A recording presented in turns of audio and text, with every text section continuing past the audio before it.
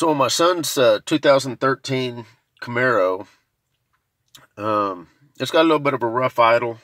It's direct fuel injected, and as a lot of people know, after you get a few miles on those direct injected engines, they can start running a little rough. This got a slight rough idle to it. Probably needs the intake or the valves cleaned. Before I do that, I want to exhaust everything, all other possibilities. So I'm going to do an injector balance, and I thought I'd show you how this Autel scanner does an injector balance on these Camaros. And I'm sure it's probably similar on a lot of other direct injected engines. So I've already got the scanner pulled up. Again, it's a 2013 Camaro with the V6, and we'll just go ahead and run through it. So I'm going to click injector, fuel system, fuel injector balance.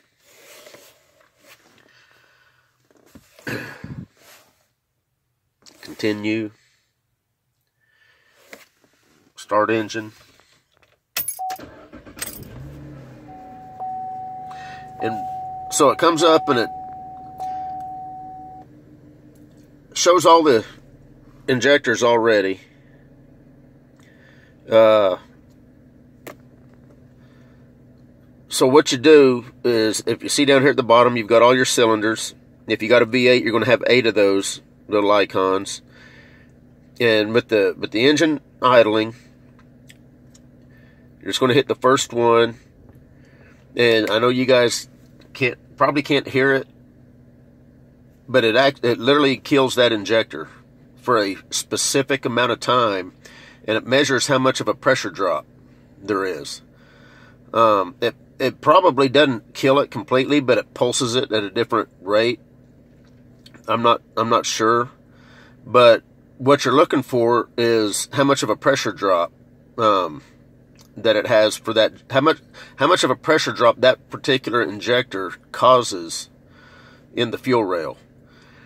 And that's how you kind of know, if all injectors are hitting, pretty equal. So if you think about it, if you had one that was literally completely plugged up, but even though you would know something's wrong with the engine because it's going to be running very bad, if the computer went to kill that injector, there would literally be no pressure drop at all.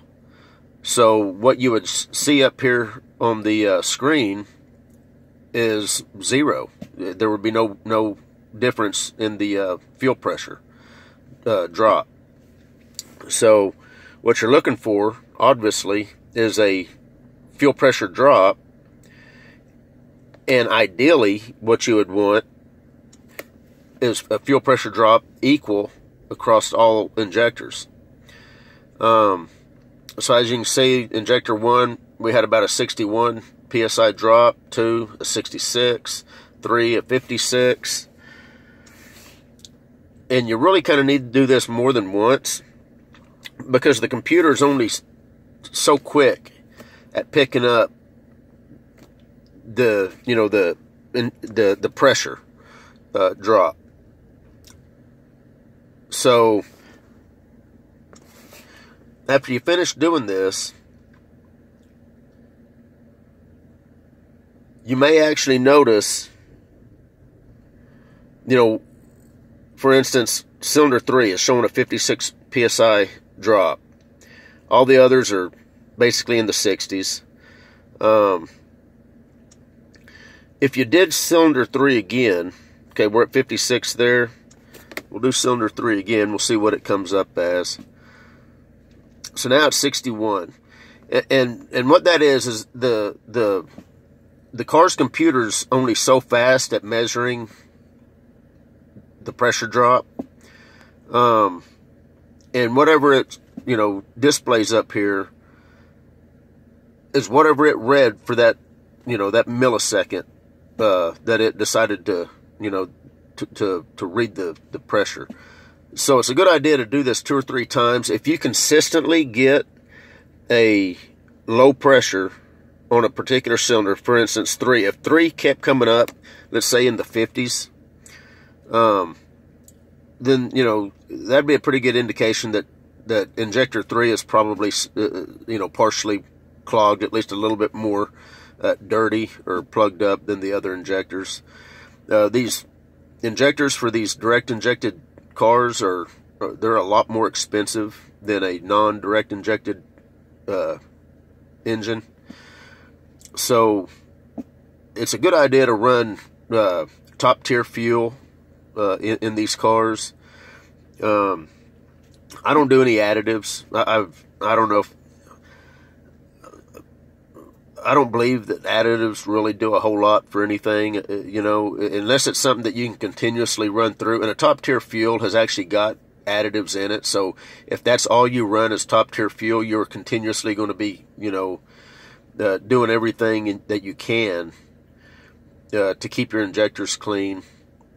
You can get on the internet, and if you actually do a search, probably just for top tier fuel, there's a website that will tell you I'll put the link in this video, but there's a website that tells you all the different suppliers that have top tier fuel.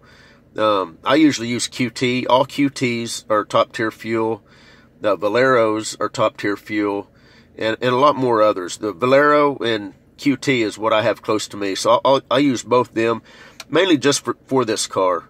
The other cars we have are not direct injected, so I dump anything in them. It doesn't matter. The people that know me know that I had a 1992 Chevrolet Silverado. I had over 500,000 miles on it. I ran the cheapest gas I could find. I don't care where it came from.